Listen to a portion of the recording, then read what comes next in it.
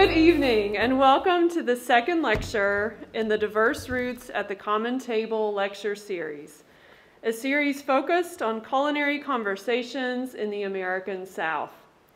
My name is Erica Abrams-Locklear and I'm a professor in the English department here at UNC Asheville, and I'm so glad you're here. Thank you for coming. I've got a few things to share with you before I introduce tonight's speaker. First, please silence all electronic devices. I'll give you a minute to do that. And next, if you'd like to attend more lectures like this one about Southern food, keep an eye out for announcements about future speakers.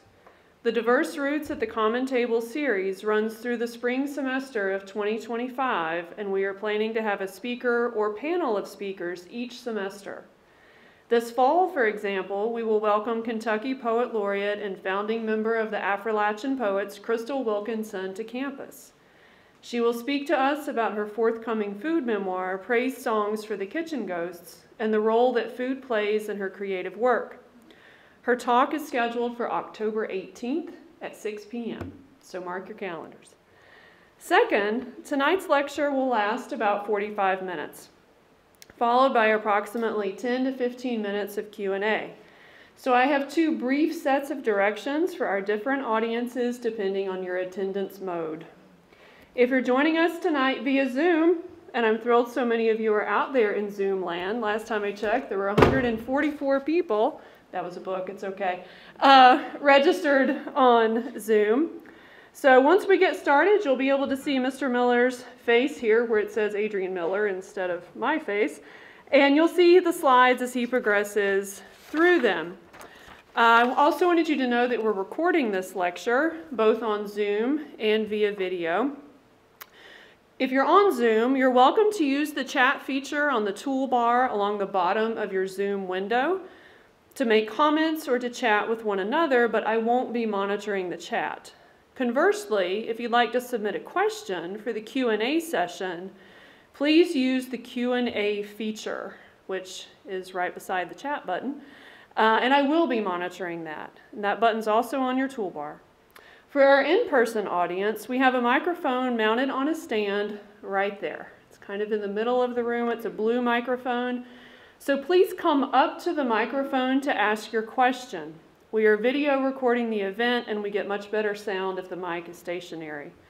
For both audiences, since we have limited time for discussion, please refrain from making comments or observations because we want to hear as many questions as possible. So once we conclude discussion, please remain in your seats until Mr. Miller has had time to exit the room and get situated at the malaprops table just outside these doors in the back. If you would like to purchase one of, or all of, Mr. Miller's books and or have him sign them, Malaprops has a table set up just outside the doors and to the left. And for our Zoom audience, please remember that you can also order these books from Malaprops' website. Many people have worked hard to make this event a success, and I'd like to thank them briefly now. A big thank you to our event partner, Malaprops Bookstore and Cafe, Asheville's own local independent bookstore. They have advertised this event widely. Yeah, let's clap for them. That was good. They have advertised this event widely and are here tonight selling books. Thank you to Stephanie Jones-Byrne, Justin Souther, Patricia Furnish, and the rest of the Malaprops crew. Heartfelt thanks go to Asheville Citizen-Times food reporter Tiana Cannell, who wrote a beautiful article about tonight's lecture that I know is the reason some of you are here because I asked you, that made the front page of the paper. Equal thanks go to Gina Malone, editor at the Laurel of Asheville magazine, and assistant editor Natasha Anderson for their fantastic story on tonight's event. The Marketing and Communications Department here at UNC Asheville, Mountain Express, Carlton Smith, UNC Asheville's Director of Multicultural Affairs, Catherine Frank at the Osher Lifelong Learning Institute, Chris Asbill and Kent Thompson on the tech side of things, and our workers who are here tonight as well, Scott and Gail, also deserve, a big thanks for their help with event planning and promotion. Funding for this event is made possible thanks to the Thomas Howerton Distinguished Professor of Humanities Professorship and the English Department. And finally, my biggest thanks goes to Adrian Miller, who said yes when I invited him to be part of this series. So clap for that too. And if you're here, then you already know something about Adrian Miller's impressive record. He is a culinary historian, food writer, and author of 3 books: Soul Food, The Surprising Story of an American Cuisine, One Plate at a Time; The President's Kitchen Cabinet, The Story of the African Americans who have fed our first families from the Washingtons to the Obamas; and Black Smoke, African Americans in the United States of Barbecue. Tonight's lecture, Southern Black Chefs in the White House, is drawn from the President's Kitchen Cabinet. His books have twice won a James Beard Award for Reference and Scholarship, and he was recently featured in High on the Hog, How African American Cuisine Transformed America, a Netflix documentary based on Jessica Harris's book by the same name. He also served as a special assistant to the president under the Clinton administration and served as the deputy director of the President's Initiative for One America. We are extremely fortunate to have him here with us tonight, so without further delay, please join me in welcoming Adrian Miller to UNC Asheville.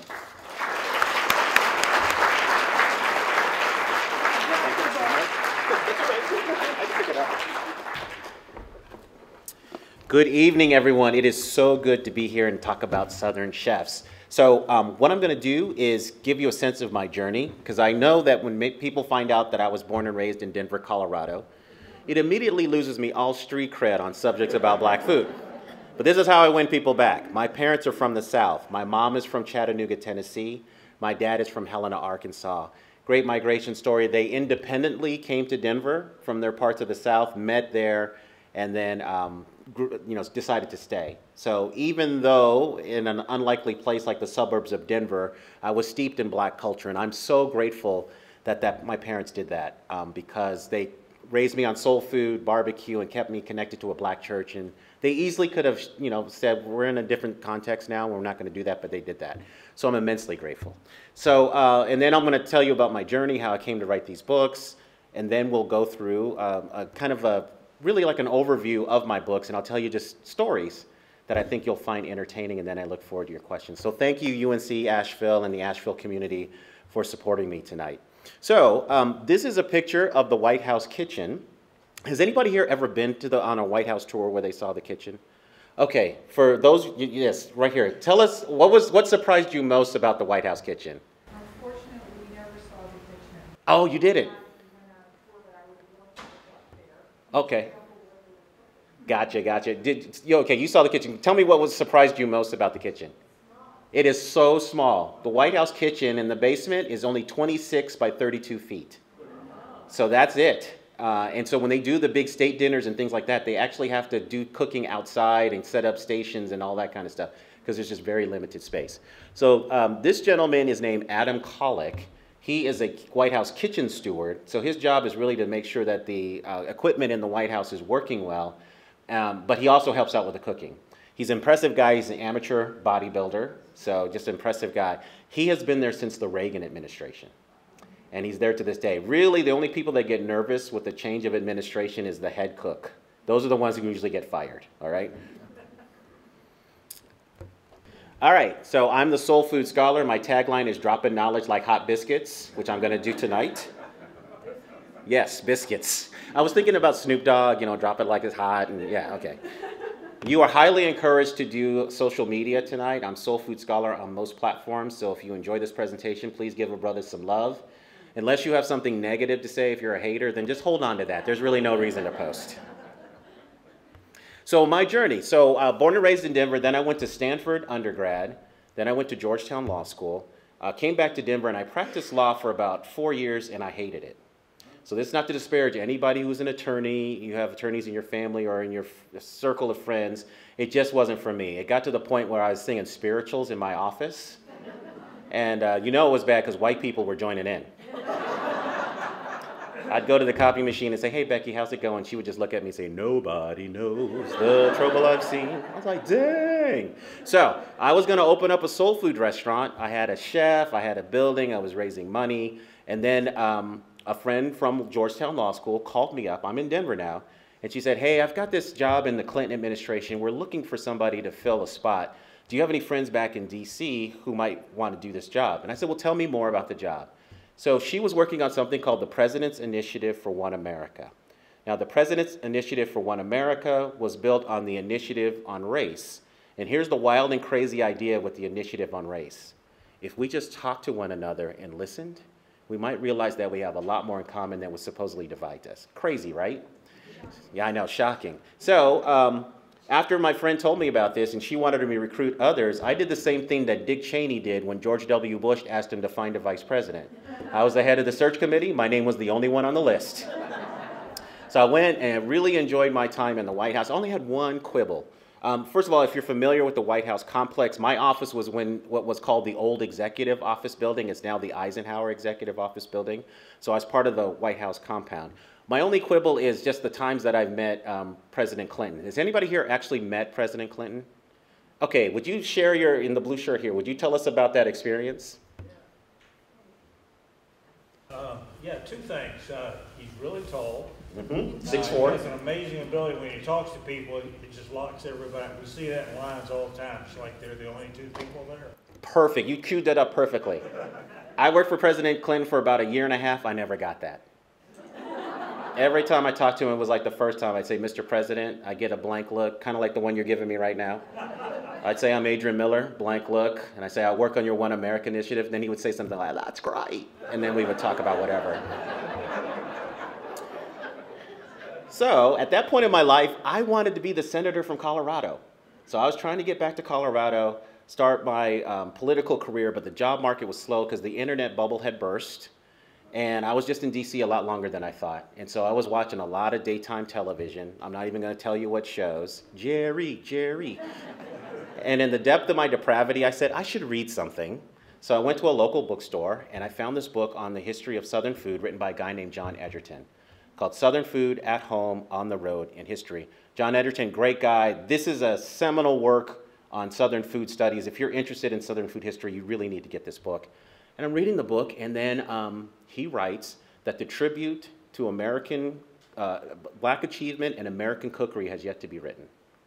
He wrote that in the late 80s. I'm reading the book in 2001. I thought that was really interesting. So I tracked him down on the internet, and I wrote him, and I said, Mr. Edgerton, you wrote this in your book. Do you still think this is true? And he said, you know, for the most part, nobody's taken on the full story. There's always room for another voice. So with no qualifications at all, except for eating a lot of soul food and cooking it some, that's what started the journey.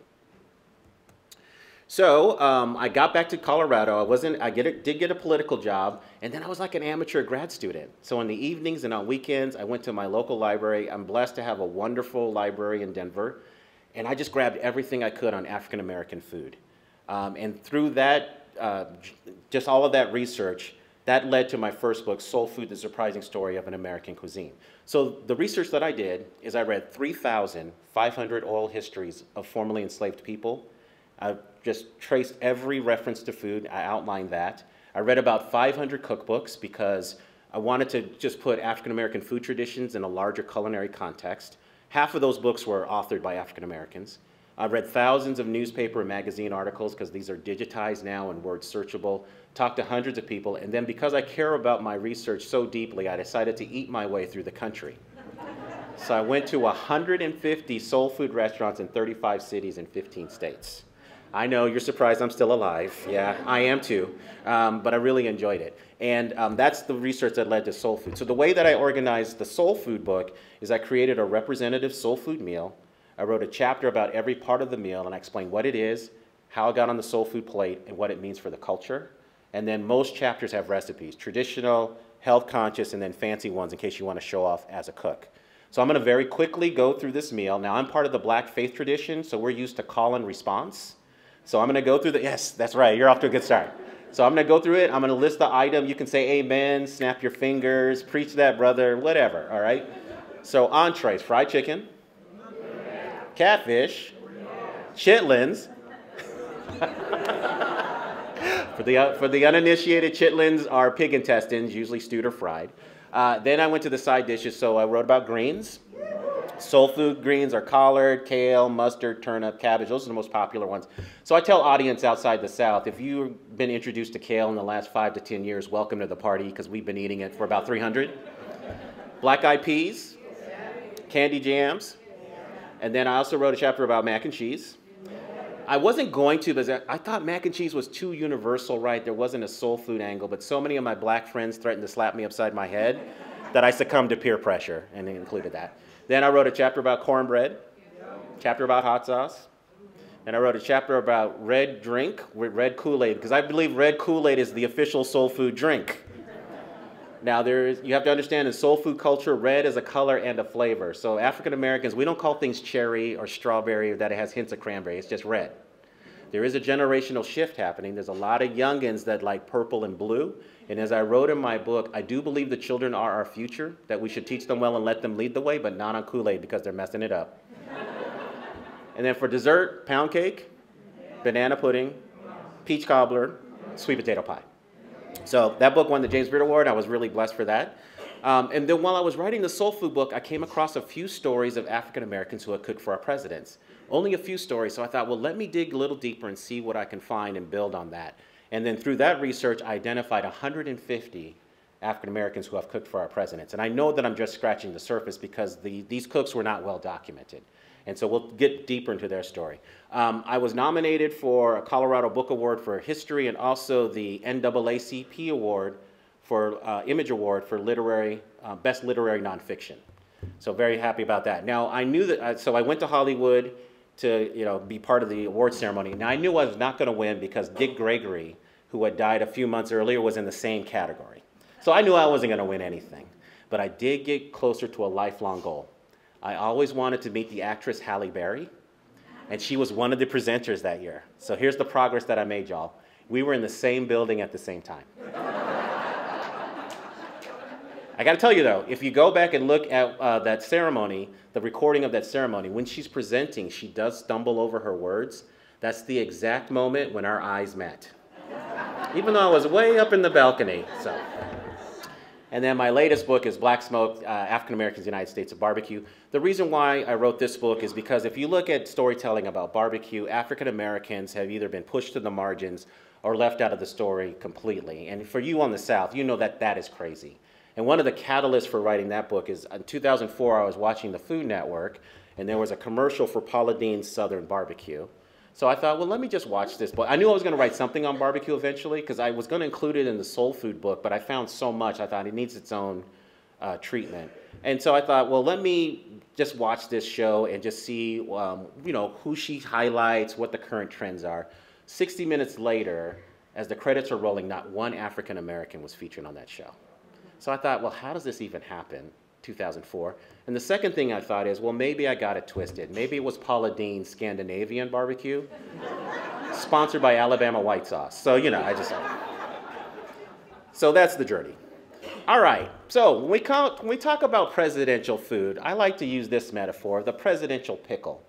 And you're asking, what kind of pickle is that? This is a Kool-Aid pickle or a Kool-Lickle. You all know about Kool-Lickles, right? Okay, let me tell you about Kool-Lickles.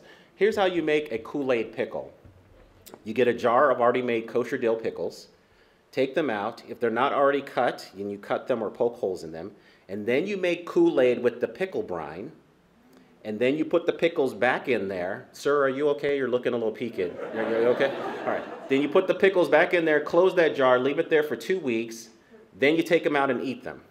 If you like the taste of pickles and of Kool-Aid, it's just a sweet and sour combination. If you don't like either one of those things, this is one of the nastiest things you'll ever put in your mouth. So the reason why I think this is a great metaphor, because I think this is how people feel about the presidency. Depending on who's sitting in that Oval Office, they'll either love it or hate it. But the thing is, we want our presidents to be a lot like us. And food is a good window on the presidential soul. If we know a president has nostalgia for the foods of their childhood, they enjoy American foods and other things, we feel good about that president. And the savviest presidents have realized that, hey, they can use food to boost their popularity, which helps their political agenda, right? People don't want to cross a popular president.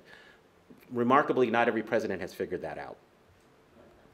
So let's go quickly through the types of presidential cooking. This is the current White House chef, Christetta Comerford. She has actually been the White House executive chef since the second term of George W. Bush. So she is now one of the longest tenured executive chefs. The only other one was a guy named Henry Holler who worked from the Johnson administration to Reagan. All right, so she was an assistant chef under Clinton, and then she became the White House executive chef. Quick sense of the hierarchy: you've got the White House executive chef, and then there is a pastry chef who may have an assistant, and then there's 3 or 4 usually assistants who help out with the cooking. So that's kind of the hierarchy. And so the executive chef will usually do the cooking for entertainment, the state dinners, when there's meetings at the White House. It really just kind of depends on the direction of the president. Then you've got home cooking in the White House, because remember, the White House is a business and a residence, right? An office and a residence. And so we'll talk a little bit more about that. And then depending on the president, they may hire their own private chef to do cooking just for the family. The last president and first lady to do this were the Obamas. They had Sam Cass, who they knew back in Chicago. I think his kids went to the same school or something as their kids, and so he became the White House private chef. But the last president to do that before the Obamas was Lyndon Johnson. So most presidents have the executive chef handle all the cooking. This is the dining room that was created on the second floor of the White House by Jacqueline Kennedy. The family used to have their meals in the state dining room, and she felt that wasn't intimate enough. So she turned Margaret Truman's bedroom into a dining space. So there's the dining space, a kitchen, a small kitchen, and a little elevator to bring up food from the White House kitchen. And so this is the original kind of Revolutionary War wallpaper that she had put up in the dining room, which Pat Nixon immediately had it taken down because she's like, who wants to eat with people dying all around you? So this is a look at that same dining room during the Clinton administration. So there's decorating that happens with every administration to the taste of the first family. Then you have the elaborate state dinners. This is the most public face of White House cooking. So just a quick note, state dinners are only for the head of state from a country. So if there's somebody else and the way the government's structured, then it would be an official dinner. So for instance, if the King or Queen of England comes, it's a state dinner. But if the Prime Minister comes, it's an official dinner. Okay? Even though they, in form and function, they're pretty much the same thing. That's the difference here. And so the White House state dinners used to be just in the state dining room, and there used to be just one long table. And then, you know, a lot of people want to eat with the president on these occasions. So then the long table became a U-shaped table. And then the U-shape had a table in the middle just to get more people. But at some point, there was only a certain amount of people, a number of people who could be in the state dining room. So the big innovation happened with the Kennedys in this form. They put in round tables. And once you put in round tables, they could get close to 200 people in there. And then there are some state dinners that spill out into the South Lawn. And if you do a state dinner on the South Lawn, then you can get 1,000 people. But it's really taxing on the staff to do that, but you can do that. And then there's a place called the White House Mess. This is not a political statement. This is a military term. If there are any military people in here, this is the dining space in the White House. So this is kind of an exclusive dining space. So this is for the senior staffers in the White House. So, you know, your close advisors to the president. And the way to think about this is like a private, almost like club within the White House. So you have to have a certain status in the White House in order to have mess privileges. And I got those towards the end of my stint in the Clinton White House. I got elevated to special assistant to the president, and that gave me mess privileges. So I got to eat there a few times, and I don't know, this was 20 years ago, but I can tell you, they make a really good cheeseburger. I'm just saying. There's also Camp David in Maryland, and so when the president goes to Camp David, the White House cooking team does not handle the cooking there. It's actually the U.S. Navy. So Navy cooks are the ones who cook at Camp David, depending on how much the president utilizes it. And they're also the cooks for the White House Mess. Here's why. When the White House was renovated in the 1950s, they created the White House Mess. It did not exist before that renovation. So they needed more staff in the White House because for the first time ever, it became a year-round, air-conditioned residence. So they needed more staff because they could do more things there. And they created the White House Mess. Now, President Truman had a very contentious relationship with Congress. There was no way they were going to give him more funding for staff.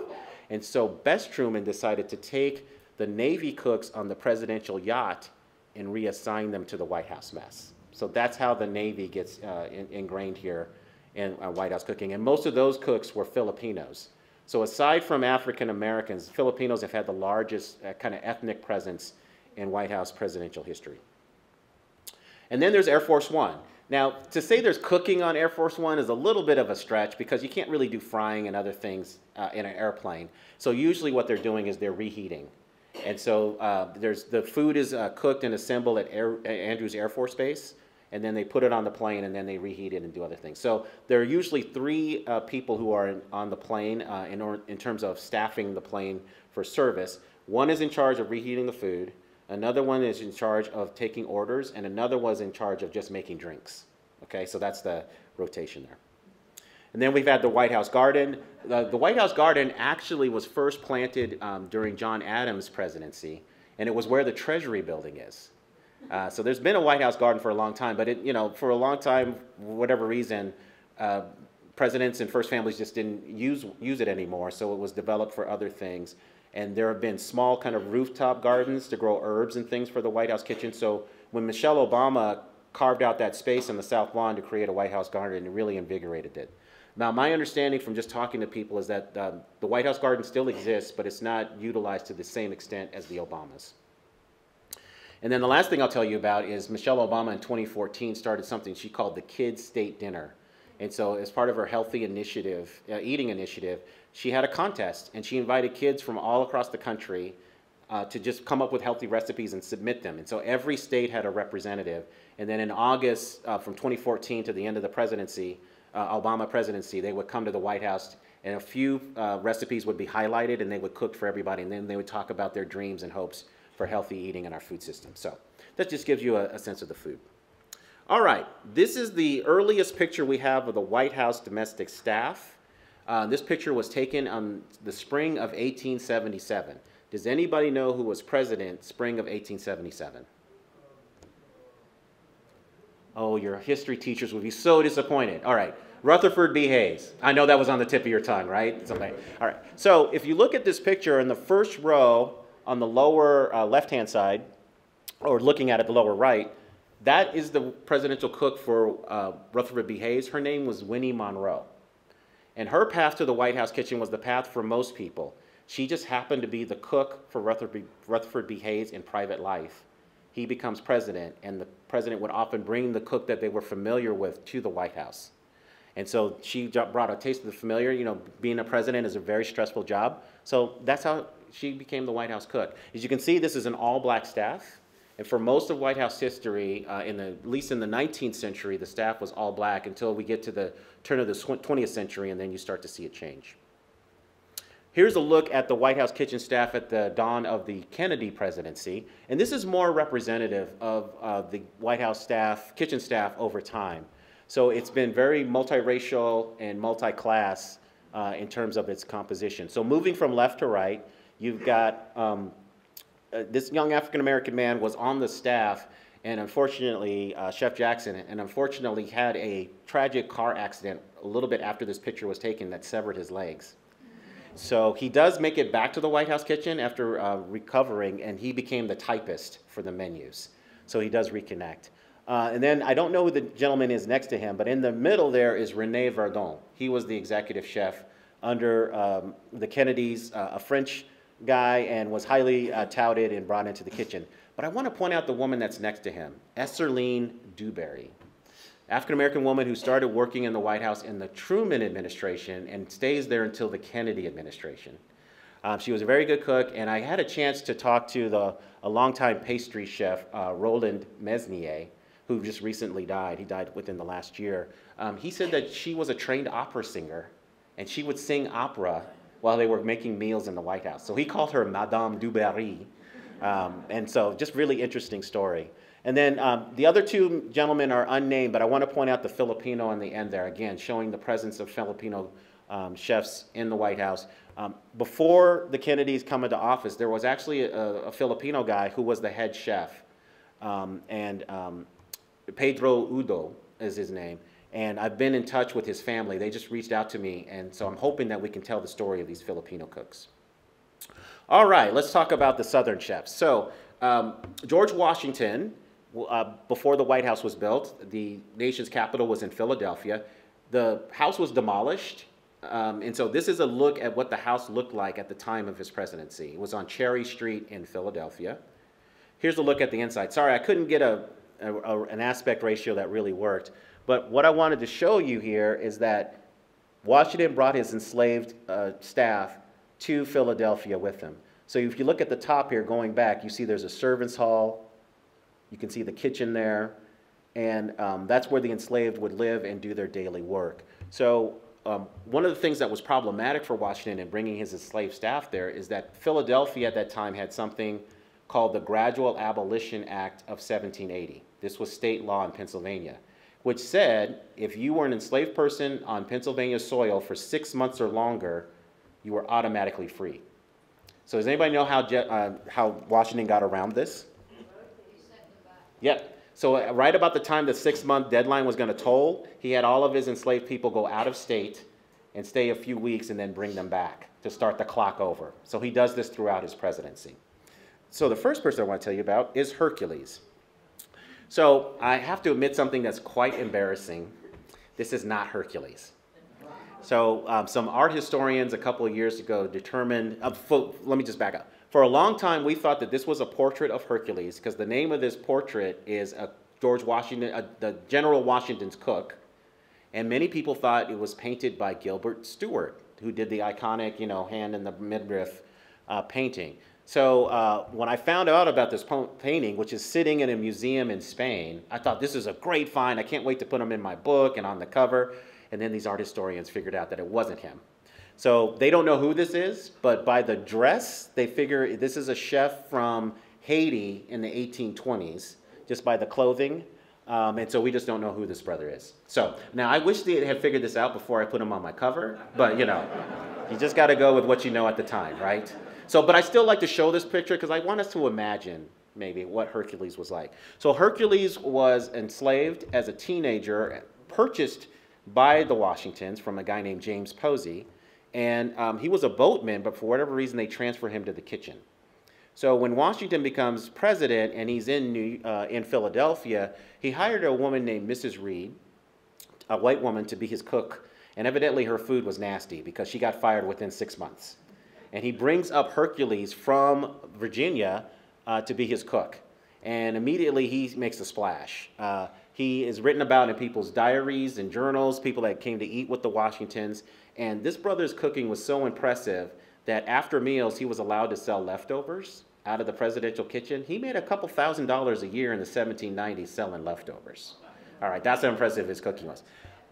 And Washington allowed him some privileges. He would let him go out and go walk about town after his shift. So he would get dressed up in a blue suit and have a gold cane and walk about. He was allowed to go to the opera and to the circus. So a lot of privileges. But Hercules wanted to be free. And so towards the end of Washington's presidency, Washington catches his son, Richmond, who was the assistant cook in Philadelphia, with a satchel full of money. So Washington immediately suspects this is going to fund an escape attempt. So he confronts Hercules. Hercules says, I don't know what you're talking about. I've been faithful to you. I am loyal. I don't know what you're talking about. But Washington doesn't believe him. So instead of sending him back to Mount Vernon and to this kitchen that he knew well when he apprenticed under a woman named Old Doll, an enslaved woman named Old Doll, he sends him to the fields to do hard labor. So this renowned chef is now in the fields doing hard labor.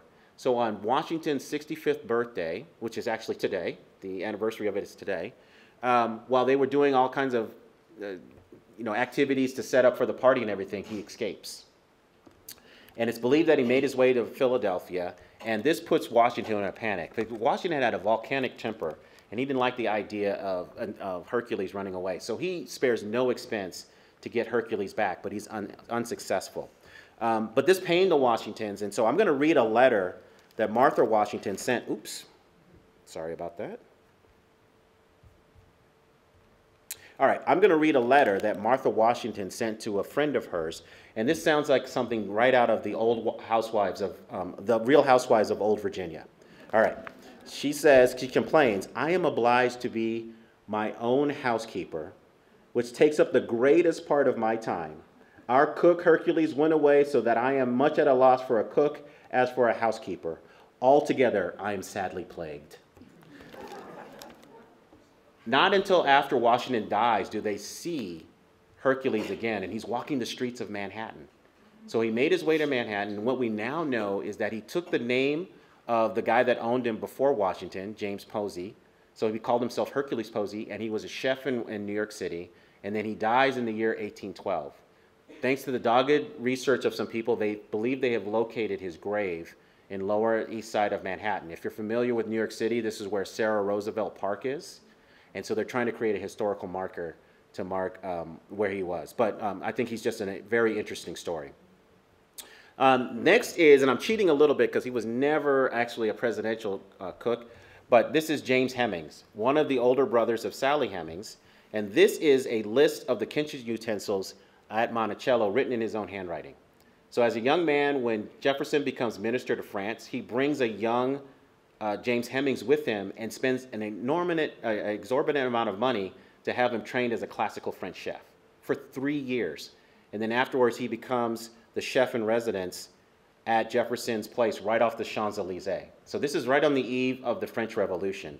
So if you look at, looking at this picture, if you look on your left-hand side, that smaller building, that's where Jefferson had his apartment. And so Hercules was the resident chef there at the Hôtel de Langeais. This is where he learned how to cook. He went to this chateau right outside of Paris, and essentially he trained there for 3 years, learning to become this well-known French cook. They come back because the revolution is breaking out in France. They come back and they're in Philadelphia, and they're in Philadelphia around the same time as Hercules in Washington. So I believe that the two met. And here's an interesting thing that happens while they're in Philadelphia. Hemings comes to Jefferson and says, I want to be free. And Jefferson agrees on 2 conditions. He has to teach the other enslaved people at Monticello how to cook, because Jefferson doesn't want to spend this money again training somebody, and he has to leave behind his recipes. And he does that. So he's free. It's believed he goes to Baltimore, and then after being in Baltimore, he's in contact with Jefferson. He comes back to Monticello for 8 months, and then he leaves again. So I believe that he would have been the White House chef for Jefferson, except a few months before Jefferson is inaugurated, he drinks himself to death. So at 36 years of age, he's dead. Yeah, it's a really sad story. All right, and this is the kitchen where he worked. But there was also another enslaved presence in the White House, and there were 2 women that worked for Jefferson. Oh, before I get to that, let me talk about the mac and cheese. So there's this story going around that James Hemings invented mac and cheese. It's a lovely story, but it's not true. Mac and cheese has been around for thousands of years.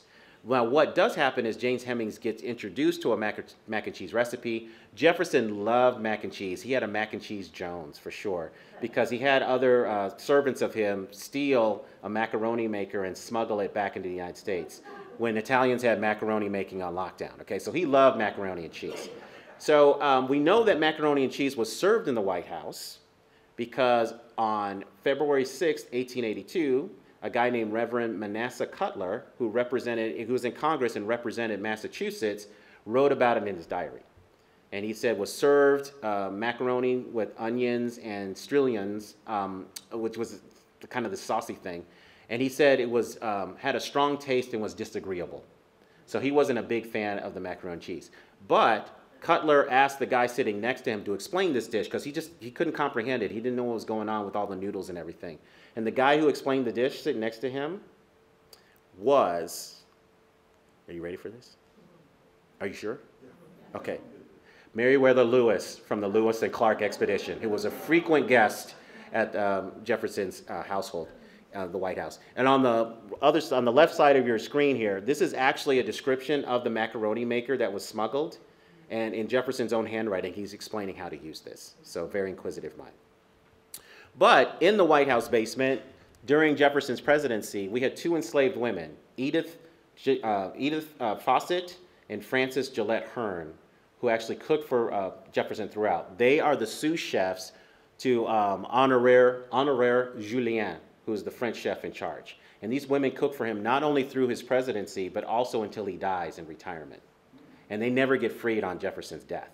But we know that they spent all of their time in the White House. And sorry for the upside down thing, but I just wanted, it lines up with other pictures. So if you're looking at this picture, the upside down 10, That's where the White House kitchen was initially. So people that were coming to the White House in the first years that it was open, when they're coming in for dinners and other things, they would go up the portico and they would just peep in the kitchen because they could see everything that was happening there. But eventually the kitchen gets moved to where 4 and 5 are, and that's where it is to this day. And Mary Todd Lincoln is the one who moves it to that corner of the White House because she just wanted more, she thought it was airier there and more natural light.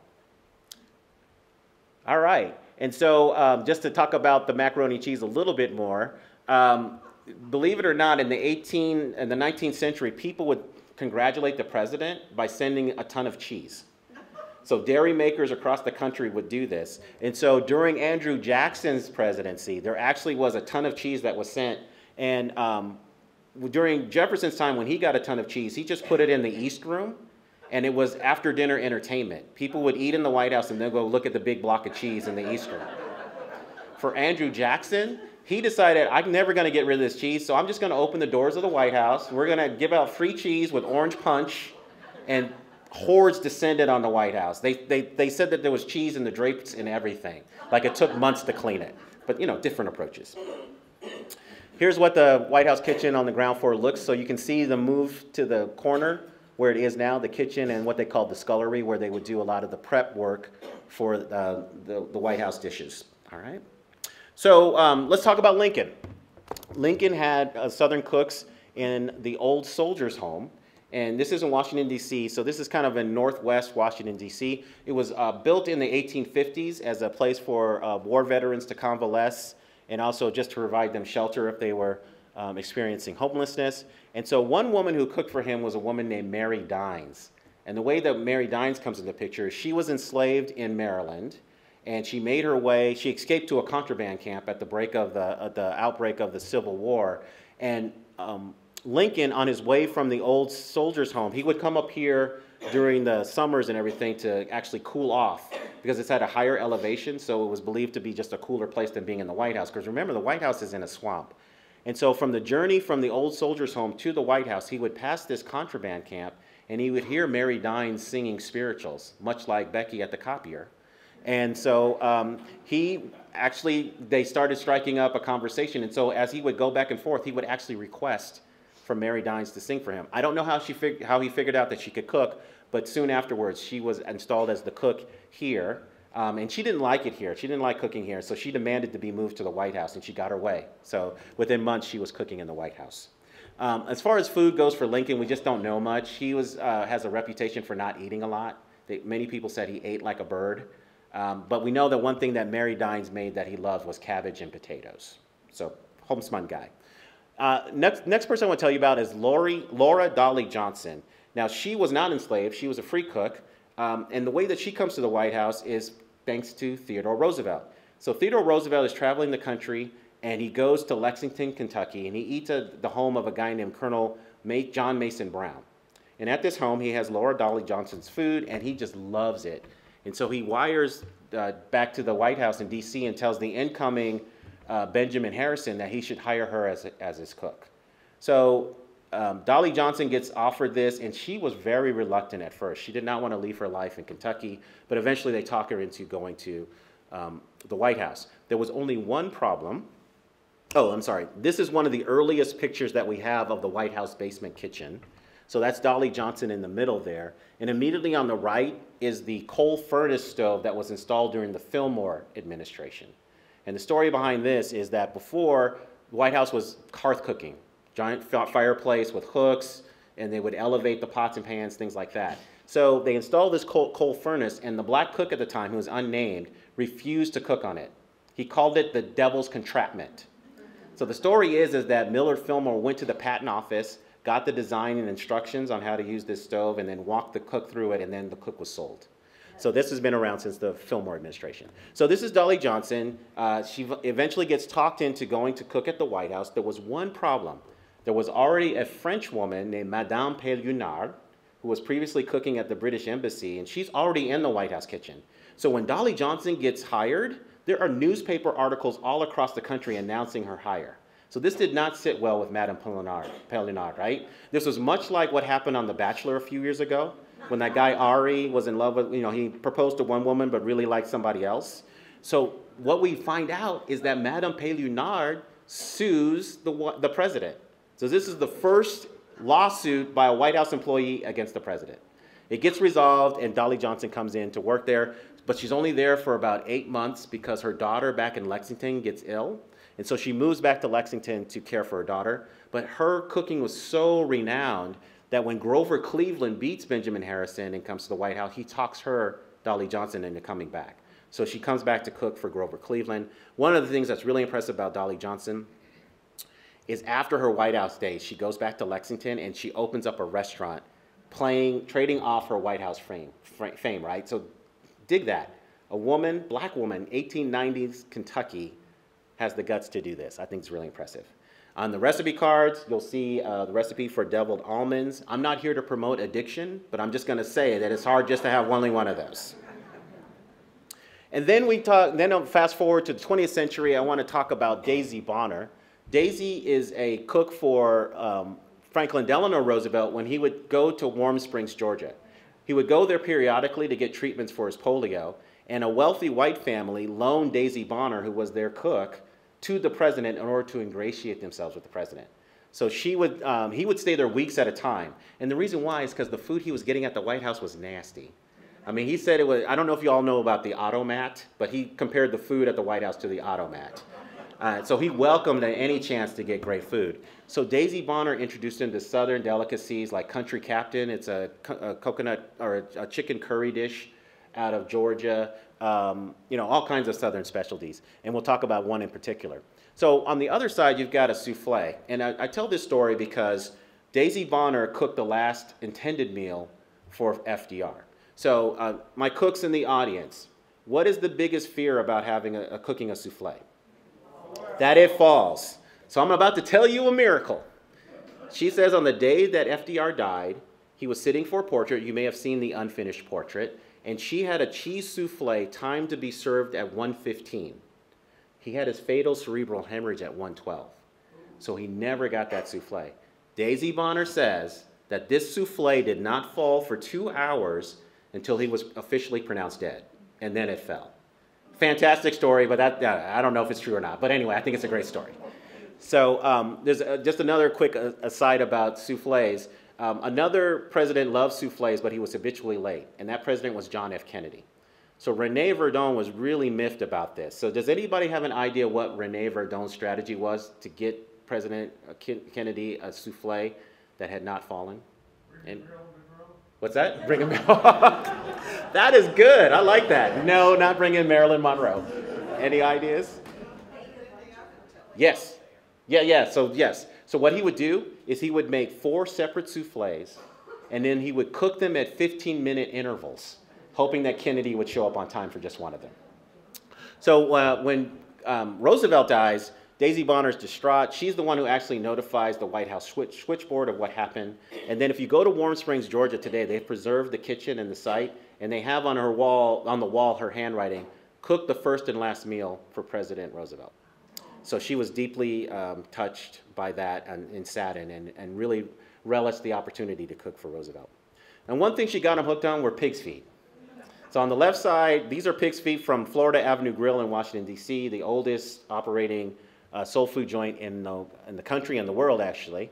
And the way that Roosevelt liked pig's feet was he got a recipe from Princess Margaret from Norway for sweet and sour pig's feet.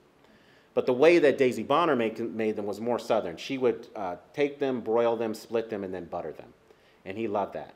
And so he actually served these to Winston Churchill in the White House. And we know this because some of the servants witnessed the whole episode. So Winston Churchill takes a bite of these pig's feet and doesn't say anything. And FDR asked him, "Well, how do you like them?" And he said, "Well, they have an interesting texture, kind of chewy." And then FDR said, "Oh, okay, well, next time we'll have them fried." And he said, "I don't think I would like them fried." And then there's a whole drinking culture in the White House. And so this is Alonzo Fields. Alonzo Fields begins working in the White House for President Hoover, and he stays through Eisenhower. But the White House butlers were the ones responsible for making drinks. And so even during Prohibition, there was a lot of drinking going on. It just wasn't very public. But I want to show you share with you this passage from his memoirs, just talking about how they got the alcohol. So it depends on the president, but a lot of presidents would get alcoholic gifts. Okay, they would get bottles of wine, hardcore alcohol, all of these things. And so often they were just repurposing the things that they got. And there are other presidents that would just use the liquor that was seized by the alcohol, tobacco, and firearms bill. So he says this, he says, President Roosevelt wasn't much about, ordered me to use up all the gift wines for spike punch. There was sherry, sweet, dry, and just sherry, sauterne, claret, muscatel, scuppernong, blackberry, concord, applejack, white wines, and Japanese sake. And he said that he was really scared about somebody getting drunk and maybe doing something, and he ends this passage of memoirs by saying he was scared that there would be a headline saying Chief Butler being held for investigation. But he also would make the favorite drinks of these presidents. And so the Trumans love to have an old-fashioned cocktail. Is there anybody who's an old-fashioned cocktail enthusiast who can tell me what's in an old-fashioned? Bourbon. The fruit, sugar cubes with bitters. Orange. Okay, yeah, very good. Did you all have one just before you came over here? Okay, so they had all of these ingredients, right? So the first night that the Trumans are in the White House, they request an old-fashioned cocktail before having dinner. So Fields makes an old-fashioned the way that he had done for several presidents. Best Truman takes one sip and doesn't say anything. So Fields knows this is a bad sign. So sure enough, the next morning, he's serving breakfast, and Best Truman says to him, Fields, could you not make our old-fashions so sweet? We're just not used to having them that way. He said, that's fine. So the next time they ask for an old-fashioned, he makes it in a different recipe, serves it. Best Truman says, these are horrible. They taste like fruit punch. So now Fields has an attitude, right? So the next time they ask for an old-fashioned, he just gives her straight bourbon and a couple cubes of ice. Best Truman takes one sip, looks at Fields, and says, now that's how you make an old-fashioned. Another interesting story is Henry Pinckney. So Henry Pinckney was from Charleston, South Carolina. I have a beautiful picture of Henry Pinckney, but his heirs reached out to me after this book came out and shared that picture, and they made me promise that I would never do it publicly until their book comes out. So I'm showing you the wagon that he used to go to Central Market in D.C. to do the shopping every day. So that's as close as we're going to get, but I do have a great picture of him. But he got President Theodore Roosevelt involved in a controversy involving mint juleps. So somebody tell me what's in a mint julep. Bourbon? And mint, right? All right. So what happened is post-presidency, there was a newspaper editorialist who was not pro-Roosevelt, and he heard that Roosevelt was going to probably challenge Taft, and so he put out that Roosevelt was a drunk. Now, in that time, in the early 1900s, that was fighting words. And so President Roosevelt actually sued the newspaper editor for libel. And at the trial, President Roosevelt went through every single drink that he had had. Now, he got to the mint julep, and he said, and this is going to sound like another president, he said, I didn't drink it, I just took a sip. Okay? That's the story for another day. We're not talking about that other president. So the St. Louis Globe Democrat went into high gear in terms of ridiculing him because this mint julep was made by the man on the other side of the screen, an African-American bartender named Tom Bullock, who actually has a book out of drinks. It's a wonderful book that was printed right around the time of Prohibition. And so the St. Louis Globe Democrat said, there is no way that any human being could have had one sip of Tom Bullock's mint juleps. So they ridiculed him enough for other things. So it turns out that President Roosevelt won that trial, and as damages, he got 6 cents. But for him, it was just the victory of going through that whole thing. Another one, this is John Money from Easton, Maryland, and he was a great friend to Dwight Eisenhower, who I would say is probably the most cookingest president we've ever had. I just made that word up. And he loved to cook. In fact, one of the things that he loved was to grill steaks. And so this is Money and Roosevelt grilling steaks. And I show this picture because it reminds me of one of my favorite White House stories. Roosevelt actually had a grill installed on the rooftop of the White House. So in the 1950s, people were walking up and down Pennsylvania Avenue, and they would see smoke coming out of the White House, right? And it was the president up there grilling. So he and Moni met in World War II. Moni was actually Eisenhower's valet. So that's how they built that relationship. And they became friends. And actually when Eisenhower dies, he wills Moni some money and some other things. So that just shows you how they interacted.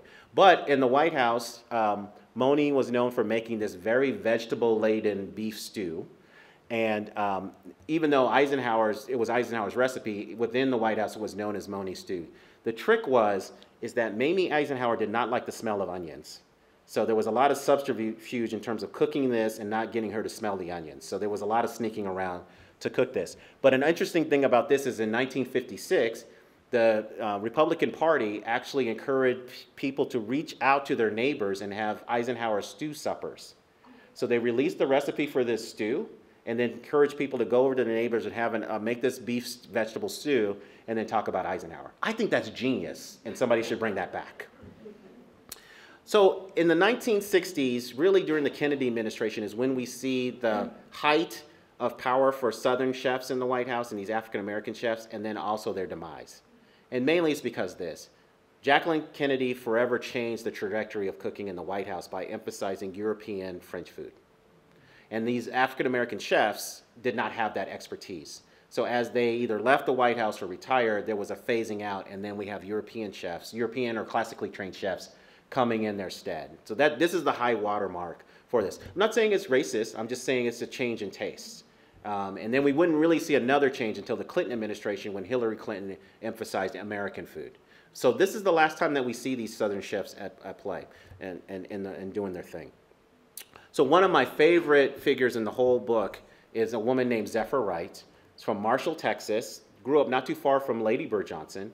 And so when Lyndon Johnson wins his congressional race, the family his ambition and everything. The family wants to get a cook to help them also not only in Texas, but in Washington, D.C.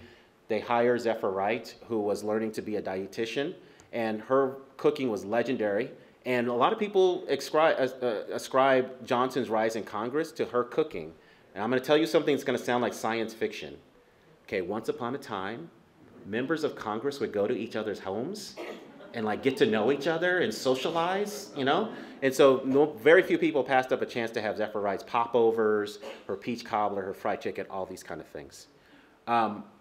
Fast forward to when Johnson becomes president, she is instrumental in actually the passage of the 1964 Civil Rights Act. So the family would drive from Central Texas to Washington, D.C., go through the segregated South. Zephyr Wright, at a point, because of the indignities she suffered, she just refused to make the trip because she wasn't allowed to eat with the family. She wasn't allowed to go to the bathroom with the family. So she said, you know what, I'm just going to stay in D.C. year-round. So when Johnson is lobbying for the 1964 Civil Rights Act, he actually uses those Jim Crow experiences to marshal support for the legislation. And when he signs the bill, when presidents sign bills, they have 70 pens or whatever. He gives her one of the pens and says, you deserve this as much as anyone. But she did get the president in a little bit of trouble. And it's something I call the Great Chili Controversy of 1964. Now, do I have any Texans in the audience? Okay, my Texan friends, tell people what true chili is. Say it loud. Beef. Beef and? Spices. She didn't say beans, right? No beans. And so in 1964, the White House releases a recipe for Pedernales River chili. The recipe's in the book. And the nation was scandalized because it was a beanless chili. So the White House had to go into spin control and just reassure people that their president liked beans. So one of my biggest finds is I found an audio clip between Juanita Roberts, who was Johnson's social secretary, and Zephyr Wright talking about the bean preferences of President Johnson. So I'm going to play this clip for you right now. Just a little context. There was a recording system under Roosevelt, but really Kennedy is the first one to have a White House recording system. Of course, Johnson used it extensively, and he's the one that recommended it to Nixon, and we all know how that turned out. All right, the first voice you're going to hear is Juanita Roberts, and then you'll hear Zephyr Wright. We have correspondents asking us if the president and the family likes beans. Well, I know enough to say yes. But I wanted to check with you. What would you say if you were asked that question by a responsible person. Oh, I would say yes. And did I ask what kind did it? No, but I know that he particularly liked pork and beans. He liked pork and beans, he liked pinto beans, he liked lima beans, green beans. That's green limas are dry. That's green limas. Green. And the green, fresh green beans. And he likes the little canned green beans, you know, marinated and uses it itself. Marinated and fish drip. So, he likes, well, that's not a bean, no, that's a pea. I thought they're green peas. So he just likes beans. Now, the green limas, the baby limas, green baby limas, how do you prepare those for him? Just in salted water, and cook them and add a little oil of margarine and pepper, and cook them for a good long while until the juice in them is kind of thick. Yeah. You used to use the Velveeta, but you don't do that anymore. Well, I do that. I probably use the Velveeta. Also, mushrooms. You know, you call it lima beans with cheese and mushroom sauce.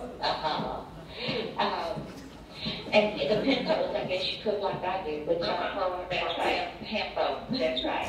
And pork and beans, do you doctor them up? Not for him. He likes them just plain. He doctors them himself with some kind of pepper or something like that. All right. Zephyr, do you know where any of the chili cards are, chili recipe cards? I sure don't. I may have one or two here.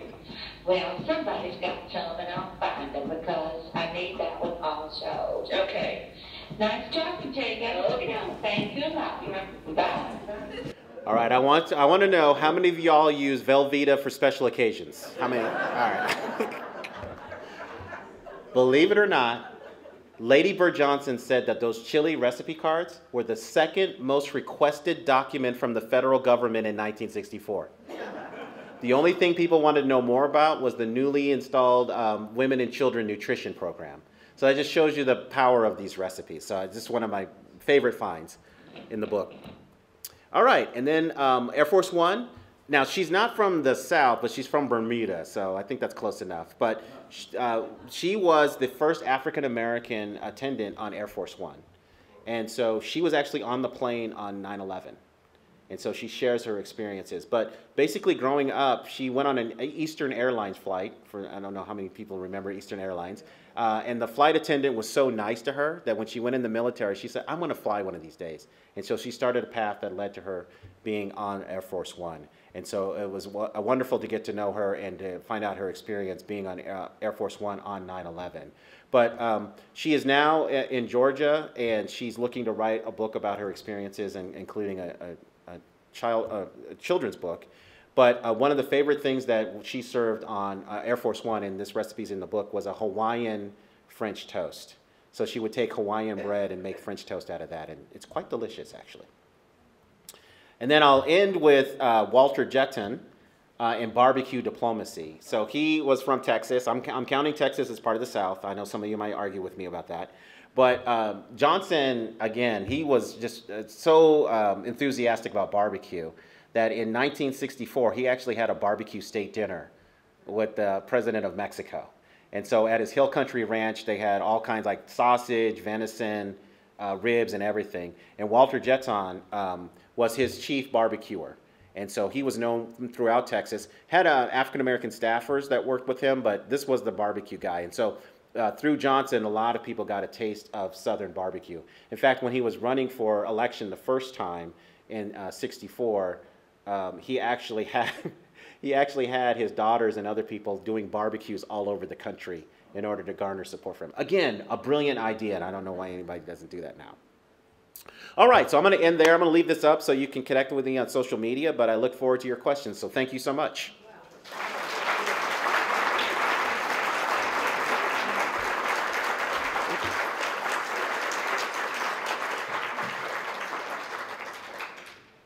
All right, so I have a request When folks from the audience come up to ask their question, if Adrian, you could repeat the question so our Zoom attendees can hear the question and the answer. Okay. And then I invite folks to come up and ask a question. I'm going to toggle back and forth between our Zoom questions and our in-person questions. And it looks like we have one. Oh, great. Come on up.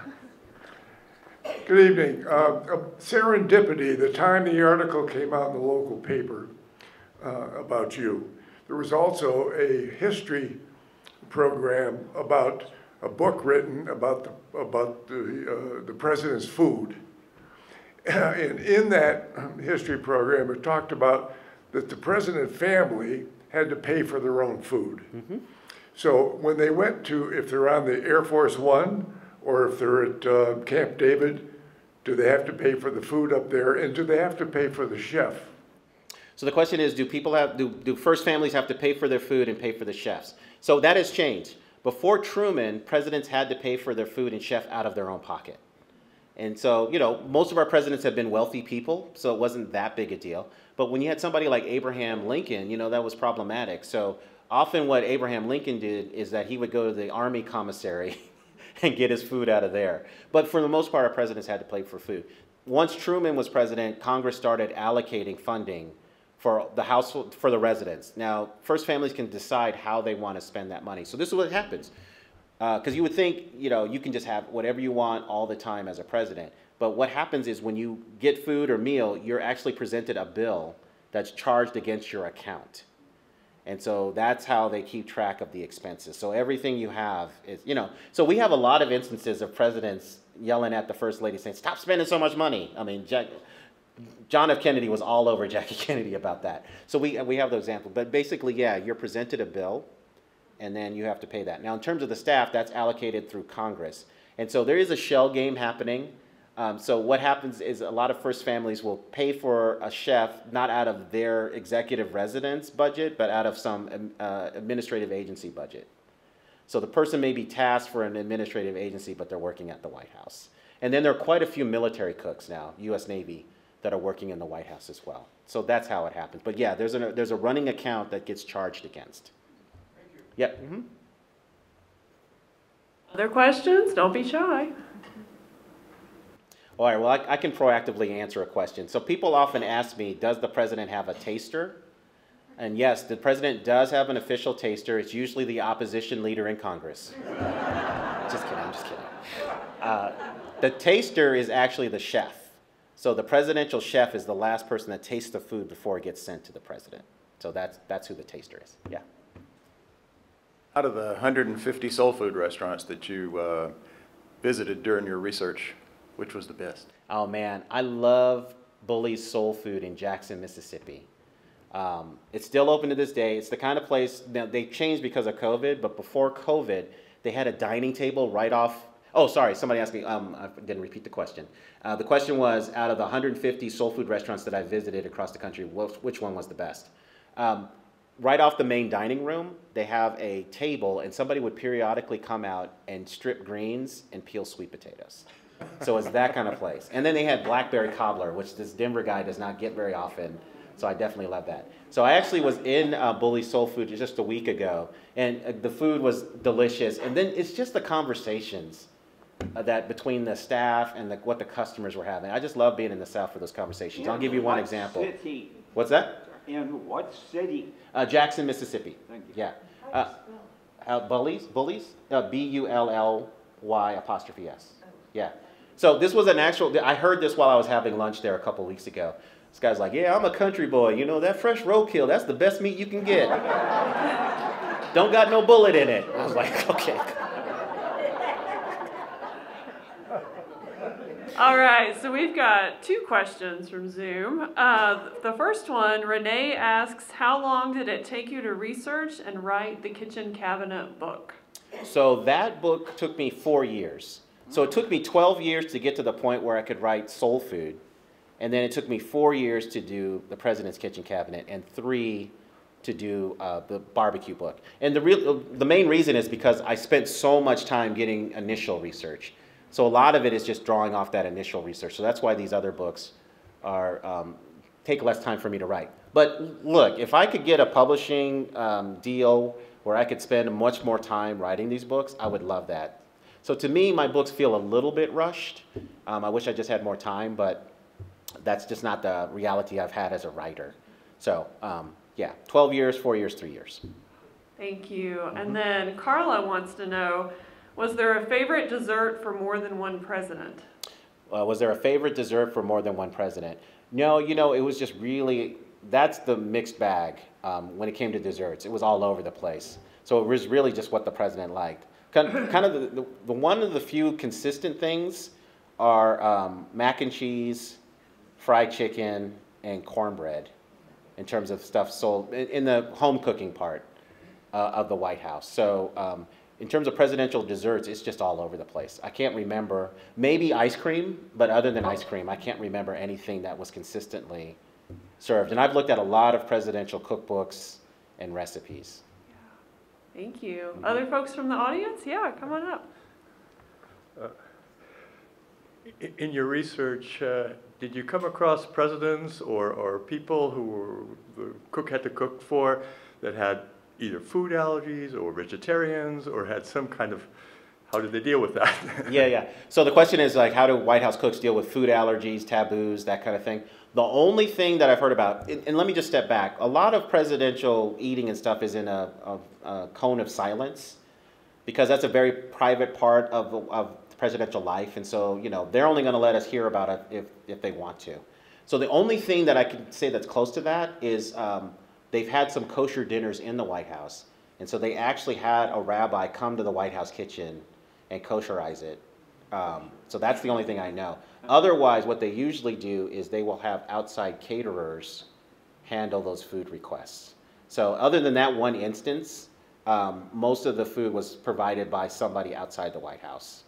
And then when they travel, depending on where they're going, sometimes the president brings their own culinary staff to cook their meals. They don't rely on the other cooks. Here's the interesting thing. In terms of security, the safest a president is when they just show up to a restaurant unannounced because there's no advanced planning. And this is what happens. I'm gonna answer a question you didn't ask. So when the president goes to someplace outside the White House, if there's advanced planning, you know, they work with the staff and they make sure that everything is on lockdown. But if they just show up, what they do is they seal the building, they get the social security numbers of everybody there and run it for security purposes. And then whoever is making the meal, there's actually a trained chef on the Secret Service team who stands there, the person's armed, and they're watching you cook. Now, if you watch cooking elimination shows, right, I don't think it's more intense than that, right? And then there are hilarious stories of the president asking for something and it not being available. And so there's typically like some requests, because what the White House staff, instead of, you know, they anticipate what the president wants and they want to have it available. But there are 2 dairy products that a president asked for and they weren't available. So the first one is Eisenhower in 1950. What is a dairy product that Eisenhower could ask for at the last minute and the White House was unlikely to have in 1950? Yogurt.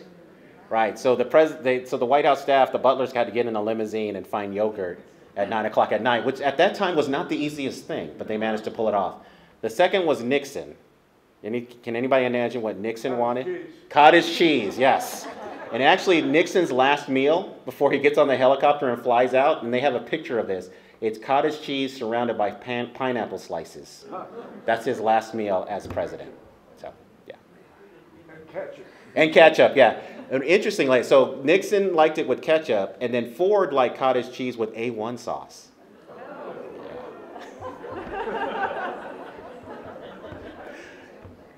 I was thinking about how you're like an archivist and an archaeologist, and you've just done all this work that feels also like a lot of ancestry work and tracking.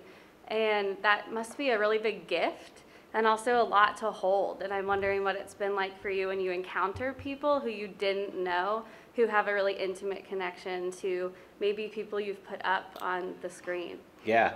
So the question is, with my journey, just the way that I've interacted with people that I write about, like their descendants and heirs, that kind of thing. Yeah. So it's been really interesting because I've had people reach out to me, and I'm always nervous, right? Because I'm thinking they're going to say, man, you messed that story up for my ancestor. And that hasn't really happened that much. People have just been honored that their ancestor was mentioned.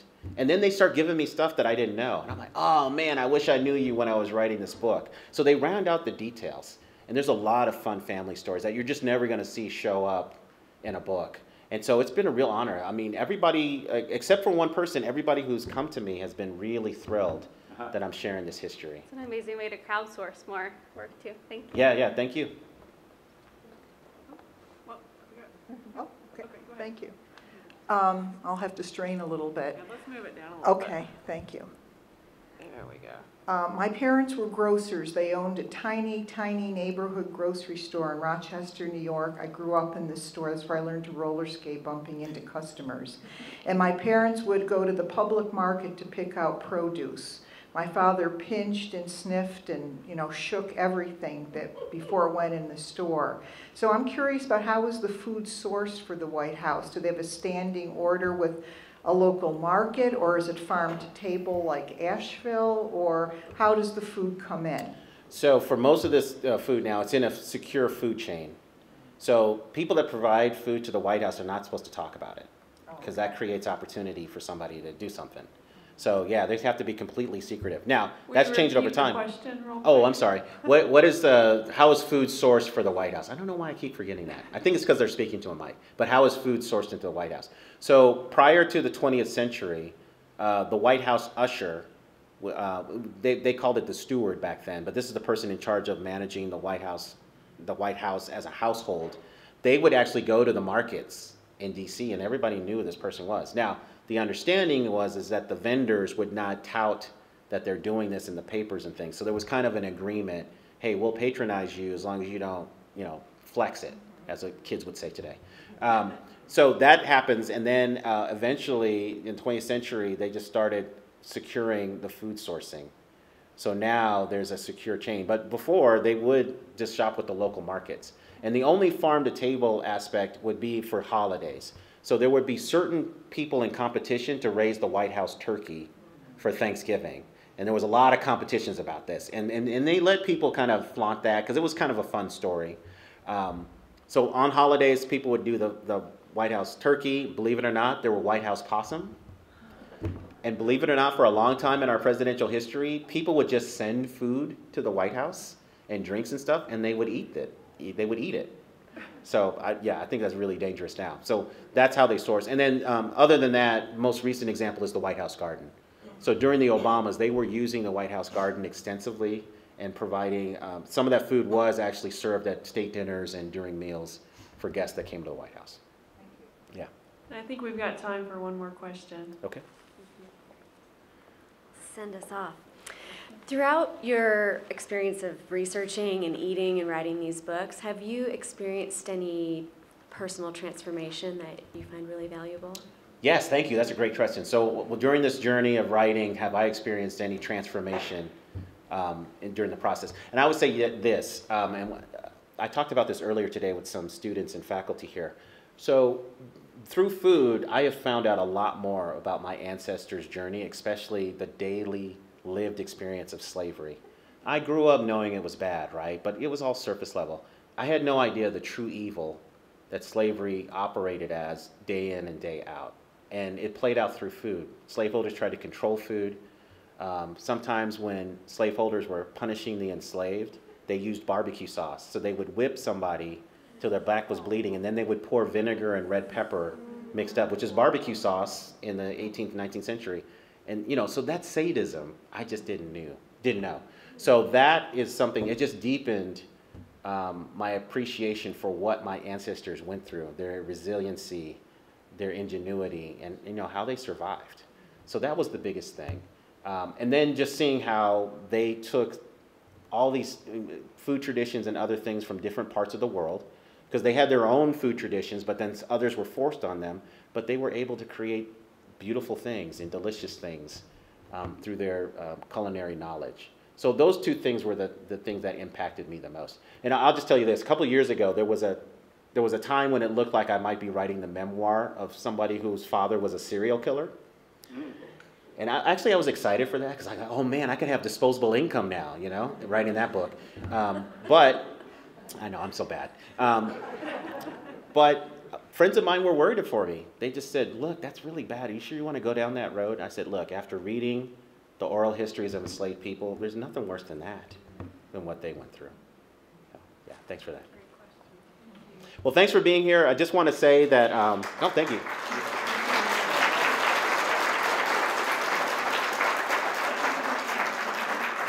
I just want to say there's books out for sale. I'm happy to sign it any way you want because I'm just so grateful that you have my books.